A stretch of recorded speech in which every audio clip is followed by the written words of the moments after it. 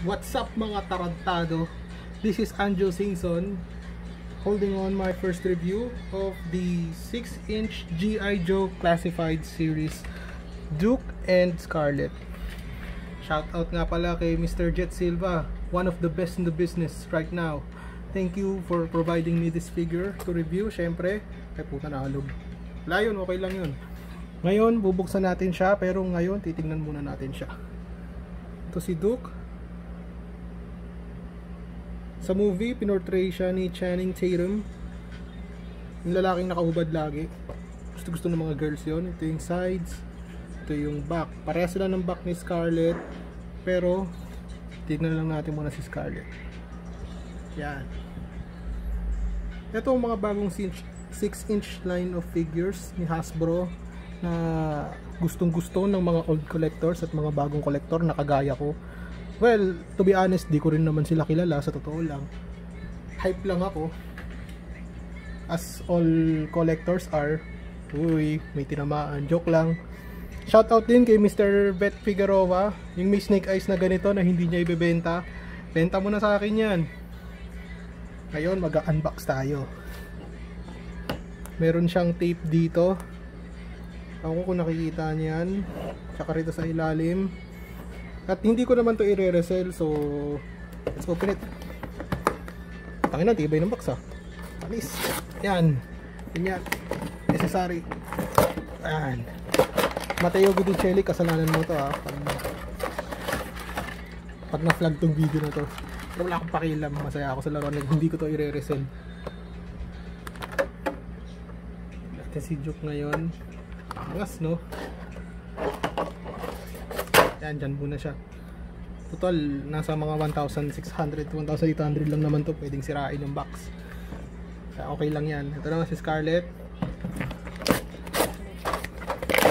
Yan.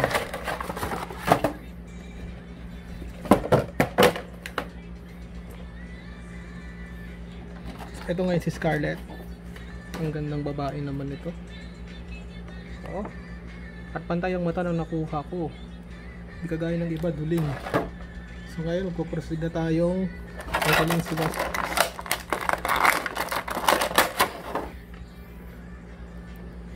First impressions. Ngayon, hinawakan ko to si Duke. Para siyang Marvel Legends na may halong Star Wars Black Series, kung naging familiar kayo ron. Yung laging nagsasale sa mga mall, yung tig 500. So ito ngayon si Duke. Angas tignan, no? Diba? Oo. Kaya ako kumuha nito kasi na-hype ako. Pero feeling ko magmamahal din to balang araw. Parang Funko Pop. Pero ang Funko Pop basura yun. So wag na nating isali yun sa equation. Action figures. Hindi mga vinyl shit. Ito naman si Scarlet. Sama rin natin, ha?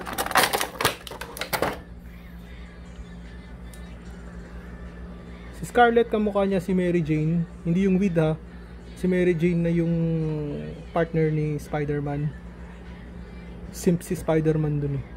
Shout out sa mga simp dyan. Tignan mo, tumba si Duke. Ngayon, magka-quick posing muna ako kasi hindi ako marunong mag-pose. Kaya teka lang, ha.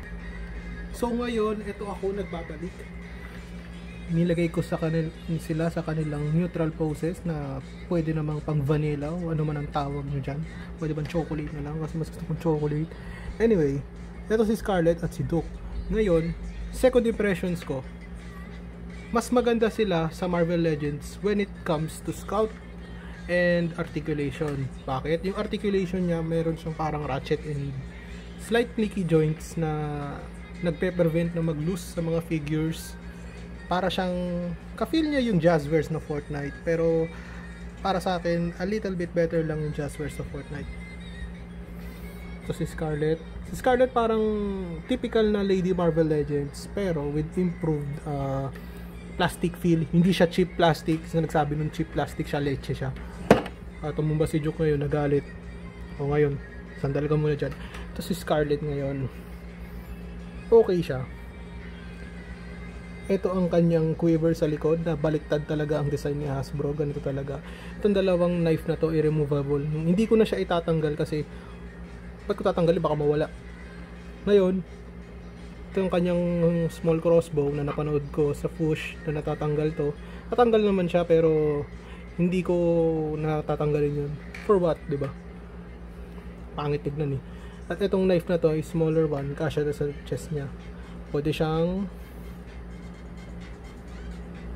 pang Mary Jane. Ewan ko, hindi ko lang sure kasi wala akong Mary Jane, bawal yun. Yan. So dito tayo kay Duke ngayon.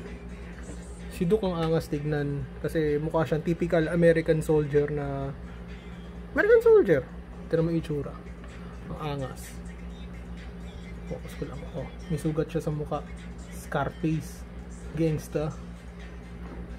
Ngayon kung sa mga nag-iisip kung removable ba tong orange na watch na to kasi 'di ba parang ang pangit. Pwede naman palitan nun sa Black Panther wave na Killmonger kasi meron siyang watch o anumang Marvel Legends. Hindi siya natatanggal. Sculpted siya. So sa articulation para siyang basic na Marvel Legends. Yung ulo naangat, nabababa, double jointed to. So dito may ball peg. Tapos dito yung typical na peg ng Marvel Legends yung sa leeg. So pwede siya, ang daming range niyan. Tatanggalin natin yung bag niya at yung weapon niya para makita na maayos. Ab crunch. Two-way ang ab crunch niya. Ito, tsaka dito sa baba, sa ilalim ng waist. Itong waist na to, rubber to, meron siyang plastic sa loob para makaikot siya. Kung familiar kayo sa 3-inch na G.I. Joes noong 1990s, parang ganoon yung articulation niya. Yung merong screw sa likod. So ito, butterfly joints. Hindi gumagalaw yung akin yan kasi fresh na fresh pa. Kitang kita nyo naman, nakakabukas ko lang. Bicep swivel. Double jointed knees. Swivel here. Hinged hands. Dito naman sa kabila, pabaliktad siya. Rolling the dice, yung nagjajakol. Oh! Yan. Legs drop down. Kung familiar ka sa mga SHF, kaya niyang gawin yun. So yan. O, nakapag-split siya. Chuck Norris. Ayos ba? Tapos double jointed knees. Boot rotation. Ankles move up. Wala. Move down. And there you have ankle pivot. So ngayon magpo-proceed tayo kay Scarlet. Tumba na naman si Duke. Ayan, dyan ka sa gilid. Halos same lang din naman sila ng kanilang articulation. Pinagkaiba lang, medyo limited to si Scarlet. So, ulo, angat, baba, ikot din, kagaya ng kay Duke. Hands, wala siyang butterfly joint. Ay, hindi, meron pala. Pero napakaliit lang at minimal, so useless din siya. Single jointed elbows, pero 90 degrees yan. Hindi ako marunong sa math. Lagi akong pinapaalis sa classroom noon dahil maingay ako. So, ayan, 90 degrees yan. Umiikot din yan. Pati sa hands. So, ito yung crossbow niya. Kaya niyang hawakan yan. Sa ab. Ang abs niya is kagaya nung sa ordinary Marvel Legends. Pero, kagaya nung kay Duke, meron din siya ritong waist swivel sa ilalim. So, pwede siya yumuko. Pero, unti lang eh. Ayan, unti lang mo. Pag atras, pwede na siyang tawag doon, limbo. Paharap, konti lang.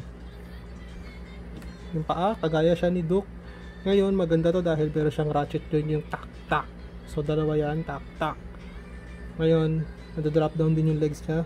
Pero hindi siya nakakapag-split. Ganyan lang. Bakit mas flexible si Duke? Ikaw, Duke, ha? Ngayon, forward, single jointed knee. Boot rotation meron, yes. Ankles move up, move down, at may ankle pivot ulit. So, eto sila ngayon parehas. Wala akong pang measure, so i-measure ko na lang sila ng isang dangkal. Yan. In-adjust ko na para sa inyo, ah. Wala akong measurement, sorry, ah. Pero sabi sa internet, sila ay 6.4 inches si Duke at si Scarlet ay 6 inches something. Di ko alam. Siguro 5. Mahina nga ako sa math. So ngayon, try natin siyang i-measure sa mga sa mga ibang laruan, kagaya nitong mga Marvel Legends na Spider-Man. Alam mo naman, mga laruan pang masa, kaya ng lahat. Hindi kagaya ng Funko Pop, pang elites lang daw. Ulul. SHF 2.0 Son Gohan, WWE Elite Bret Hart. May kamukha raw siyang isang seller sa Green Hills. Idol ko yun. Storm Collectibles Ayori Yagami, yung may skin ngayon sa Mobile Legends. Hindi nyo alam, mga normie kayo. McFarlane Toys Hellbat, Salamat, Shopee, Estee Lazada pala. Play Art Sky Bootleg Cloud Strife. Joke lang, hindi bootleg yan, pero lahat ng Play Art Sky may bootleg, ang papangit. At Hot Toys Iron Man. Di ko alam kung ba't ko siya nilabas, i-flex ko lang sa inyo. Naghirapan ko yan. Joke lang, bilhin ng papa ko yan.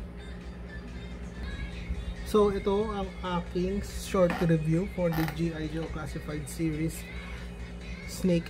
Biso to Snake Eyes. Pangarap ko pa rin magkaroon ng Snake Eyes. Sana may magbenta sa akin na Duke and Scarlet. So last impressions ko, sulit silang bilhin, not for the hype but for its quality and articulation and overall look and design. Pwede mo siyang i-custom, pwede mo siyang itago, pwede mo siyang i-box. Bahala kayo kung mariresell nyo yan. Hindi nyo mariresell yan, mga hinayo pa kayo. Hindi aabot ng 3,000 yan. Pero sana umabot para mabenta ko tong akin ng kahit 1.5 lang, diba? Kasi nasira ko yung box eh. Ngayon pinagsisisihan ko kung bakit ko nasira yung box. Pero eto tayo ngayon, maganda nga siya. Ngayon ang plano ko, bumili rin ng mga figures na hindi naman ako ganun ka-fan ng G.I. Joe, pero may mga kilala akong mga characters dahil nung bata ako, lagi ako binibilhan ng laruan nito. So interesting line siya to start, lalo't na kakalabas lang nito.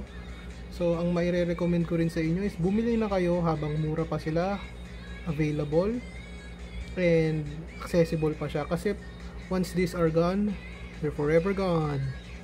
Well, hindi naman mawawala kasi pwede ka naman magbayad ng premium price as usual.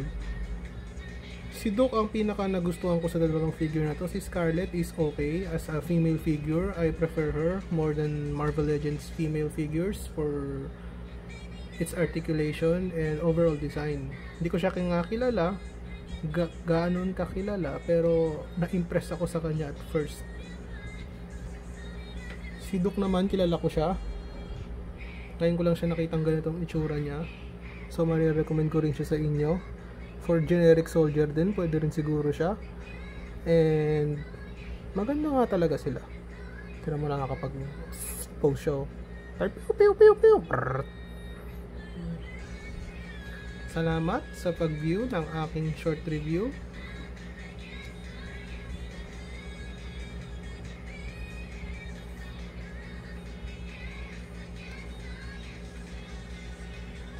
Makinig muna kayo ng twice habang di ako nagsasalita. So guys, I hope you like the review. Sana may mag-donate din sa akin ng box kasi nasira ko yung box na ngayon. Pinagsisisihan ko kung bakit ko sinira yung box. Thank you everyone. Again, this is Anjo Singson signing off.